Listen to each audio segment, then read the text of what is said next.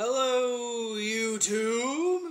Now, an interesting announcement has come that has me quite excited, and that would be the Kingdom Hearts HD collection. Now, whether this will be a digital release or whether this will be a retail release is a mystery at the moment, or what the price tag will be, but it includes Kingdom Hearts 1, 2, Chain of Memories, 358 over 2 days, and Birth by Sleep, all in one neat little package, hopefully, and that's just awesome. I mean, you're getting 5 great games, although I haven't played Birth by Sleep or 358 over 2, so it's just kind of like, I've seen footage of them, and I think it looks interesting, but I'm not 100% sure how that'll play out at this point.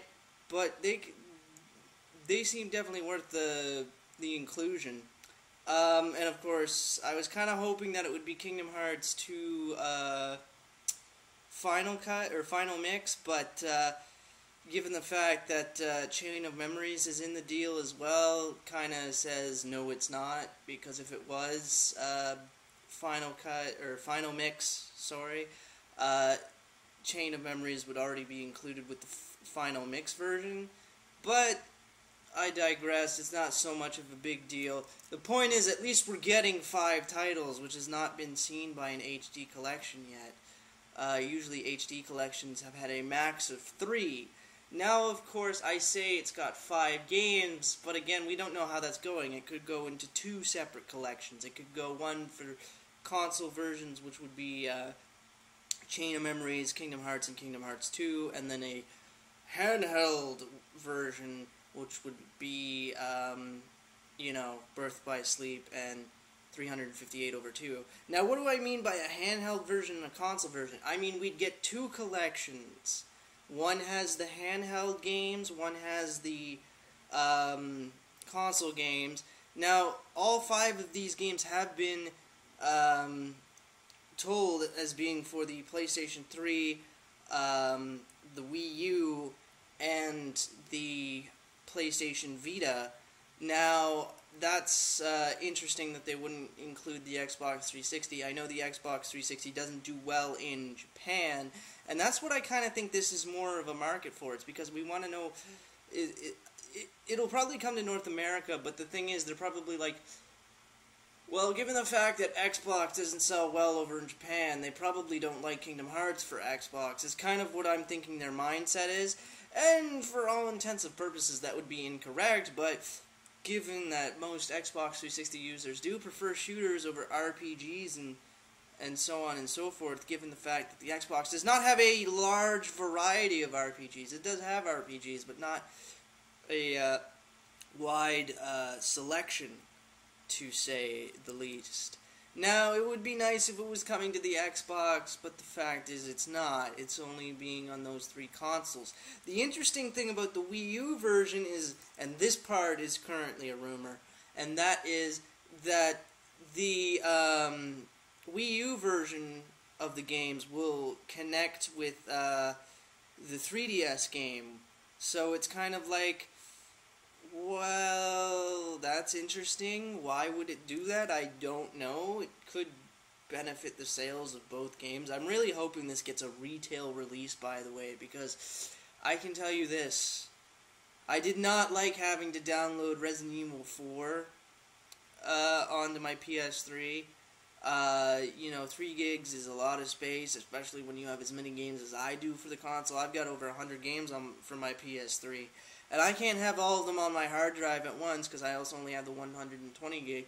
And for the guy that's about to say, why don't you get a bigger hard drive? Problem is, hard drives cost money. I know I can go get a laptop hard drive, but before I upgrade my PS3's hard drive, I'm going to upgrade my computer's hard drive first. So there's that taken care of right there. I have to get a bigger laptop hard drive for my laptop before I can even consider getting one for my PS3. Now, I know that Sony has released, hard drive kits for the PS3, and right now they're at 500 gigs. But again, they cost $100, which is not bad, but it's not good either, considering it's like, okay, what do I want to do? Do I want to buy a game, or do I want to buy a hard drive? And for those of you who say, well, why don't you just delete your games? Do you know how much of a pain in the ass it is to, like, to delete a game's install, and then I want to play it again, and then I have to wait for that game to install again? Not to mention the fact that I might have to delete some other games in order to play that one game. So the bigger hard drive thing will solve it. The only problem is when I'll be getting that bigger hard drive. The whole point is, though, even if you look at most games on the PlayStation Network, especially these HD remakes, Resident Evil 3 was one of the smaller ones, but when you look at games like God of War and stuff like that, that's like 12, 14 gigs a piece per game, and that's just insanity, and God knows how many gigs each of the Kingdom Hearts would take up. So it's just kind of like, why would I want... Again, I prefer physical over digital, and I think Square will do the right thing by offering both for those that like the digital distribution and those like myself who like the physical retail copies. And it's gonna be great. I can't wait for the title, and it's just gonna be awesome. But I want to know your opinions about the Kingdom Hearts 8 HD collection.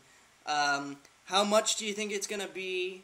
What are your thoughts on it being only for PS3 and PlayStation Vita and Wii U? Do you think it's a little late for Square to be coming out with this, or do you think it's the right time for them to come out with this? And also, speaking on that, I can pretty much say we can expect more Final Fantasy HD remakes because it is Final Fantasy's 25th anniversary. So expect big things with Final Fantasy, to say the least.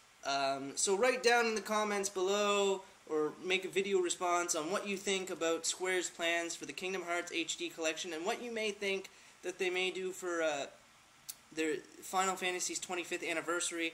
I may or may not do another video based on the 25th anniversary of Final Fantasy.